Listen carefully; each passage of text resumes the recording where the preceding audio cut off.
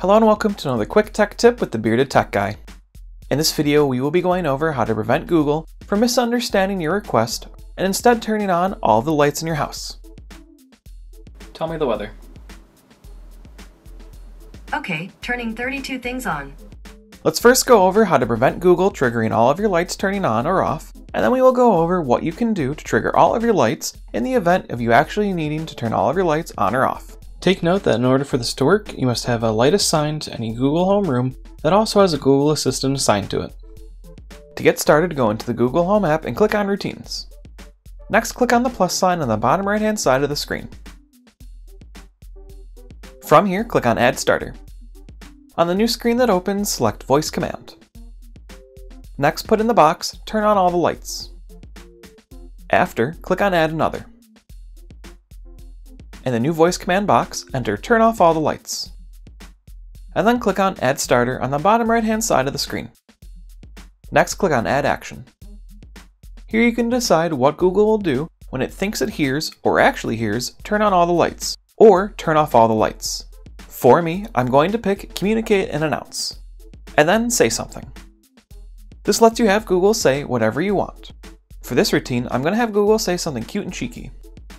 Clicking Done twice will bring us back to the main routine creation page. Once the routine is all set, you can click on Save to finish. In this routine, the same action is taken whether Google thinks it heard to turn the lights on or off. But if you wanted to have different actions, you could simply break up the one routine into two. With the way things are set up, if I wanted to turn on or off all the lights at once in my house, it would not be possible. So to fix that, I'm going to create two additional routines. Following the same process, I'm going to first create a routine that will trigger when I say I really need all of the lights turned on. For this routine action, I'm going to select Try Adding Your Own, which allows for you to make any action as if you were speaking to your Google Home. So for this, I'm going to simply put Turn on all the lights. Once all done, clicking on Save will finish the routine. Now let's create a third routine for turning off all the lights. For this routine, the voice command starter will be I really need all of the lights turned off. Just like with the previous routine, we'll be using our own action with the command of Turn off all the lights. With all three of the routines set up, let's test them out.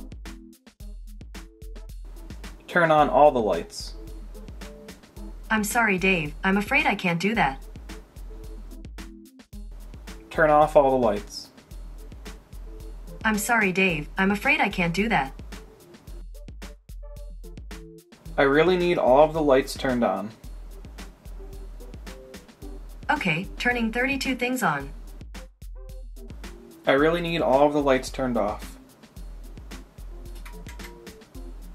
Okay, turning 31 lights off. Great! All three routines work as expected, and I no longer have to worry about all my lights accidentally being turned on when Google misunderstands what I said. Keep in mind that if you have multiple people in your home, you'll need to set up these routines under each Google account in the Google Home app for them to work properly. If you have any other ideas for a Google Home routine, I'd love to hear about them, so make sure to let me know in the comments below. If you found this video helpful, make sure to give it a thumbs up, so YouTube knows that you liked it and that it should show it to other people.